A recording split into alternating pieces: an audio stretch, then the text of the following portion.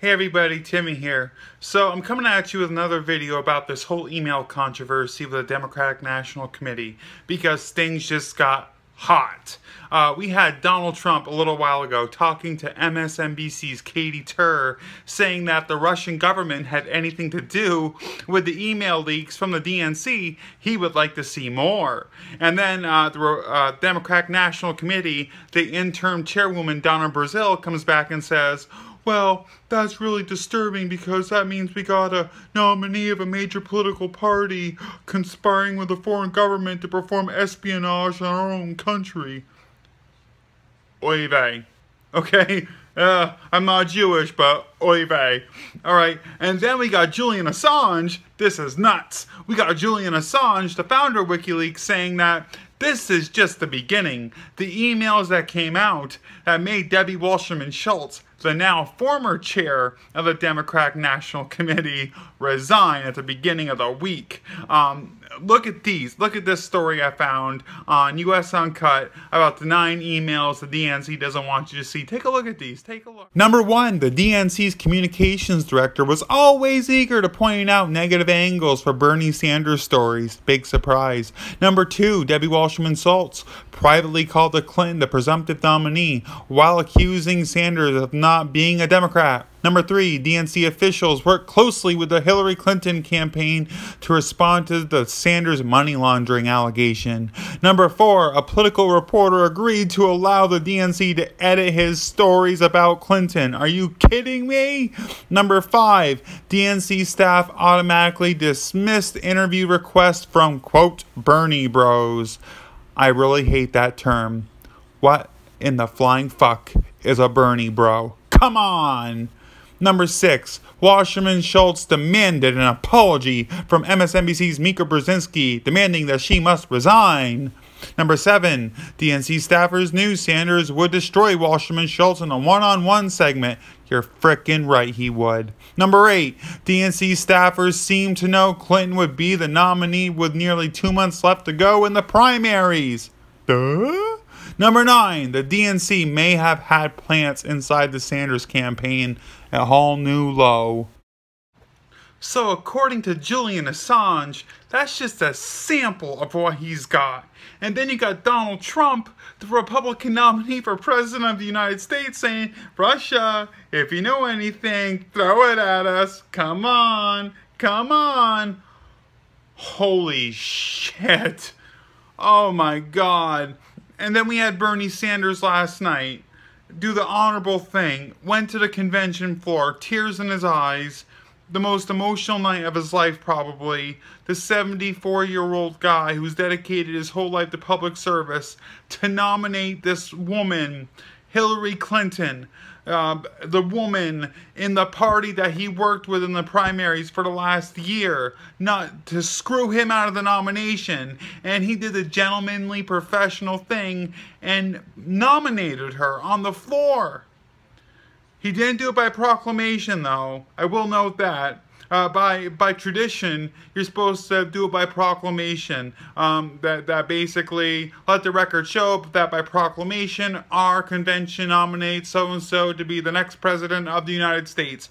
He did not say in those exact words. He said, let the record show the exact number of delegates each of us had, and I moved to suspend the rules and name Hillary Clinton the nominee of the Democratic Party to be the next president of the United States.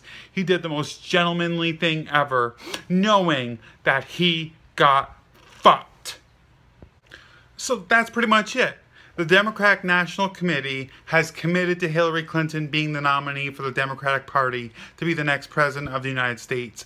Meanwhile, we got Julian Assange, in exile, okay, sitting there saying, I'm going to drop more email bombs. This is just the tip of the iceberg about Hillary Clinton. And then we got Donald Trump begging Russia, please, Russia, please, give us more. This is nuts, okay? And this doesn't even cover the Bernie revolution. The burners are pissed. The fuel the burners, the Bernie bros, whatever you want to call them, the Bernie or bust people, they are pissed. pissed because they feel like they got cheated out of a once-in-a-lifetime candidate for president. They feel like they got cheated out of the revolution. They feel like they got cheated out of an actual change candidate. The revolution will continue, though. Bernie Sanders did start a revolution, and it will continue, like I said in previous videos. But these emails and the prospect that they can keep coming out week after week after week after week after week, damaging Hillary Clinton's trustworthiness and just her public image, which is already at an all-time historic low for a Democratic nominee. Folks, the reality of Donald Trump getting elected to be the 45th president of the United States grows with increasing magnitude every single day. If you don't believe what I'm saying right now about the state of the race and what these emails could do to Hillary Clinton's candidacy, take a look at these polls. So this was an article just published by CNN a day ago about the Republican National Convention, stating Clinton's ratings on these same measures took a hit, though in most cases her drop-off was not quite as large as Trump's gain.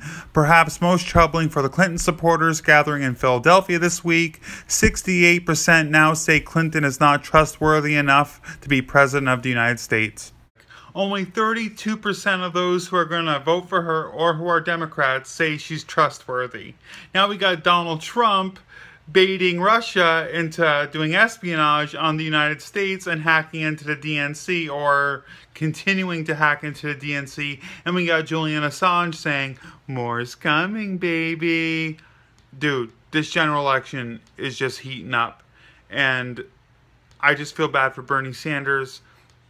I still think Hillary Clinton's the best shot we got right now against Donald Trump. But holy shit. I just can't believe politics got that dirty. And the Democrats were so desperate to make history, so desperate to nominate a woman to be president of the United States, they just scooped to an all-time low to make sure it happened. They rigged the democratic process. The Democratic Party rigged the democratic process to make sure it was the first party to elect a black president and the first party to try to elect a woman president. God help us all. Alright everybody, that's it for now. Thank you for watching. If you like what you've seen here and you want to see more, please like, share, subscribe. Follow me on Twitter @TimmyMims. I'm coming at you daily, weekly with pop culture news, TV news, movie news, political news, anything that's relevant in the world. I'm freaking talking about it and I'm going nuts over it. And I want to hear what you have to say. Join the revolution. You are the resistance. That's Alex Jones. He's batshit crazy. No, but as I always say, love and peace, y'all. Take care of each other.